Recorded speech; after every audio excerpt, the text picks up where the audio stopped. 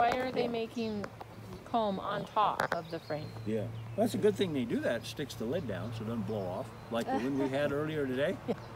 I always put a rock on top of it. Rock, brick on top is a good idea. Yeah. Yep.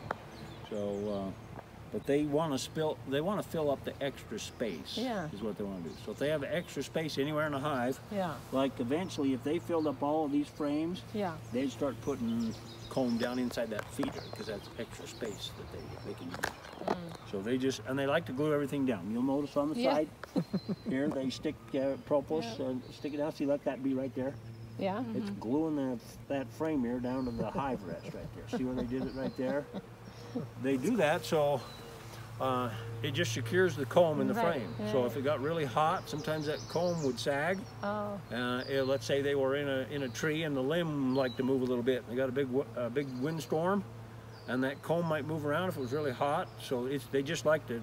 It's like nailing their house down. Yeah. You got the house on a foundation. Yeah. They just stick everything tight to whatever it's in, so it doesn't go anywhere.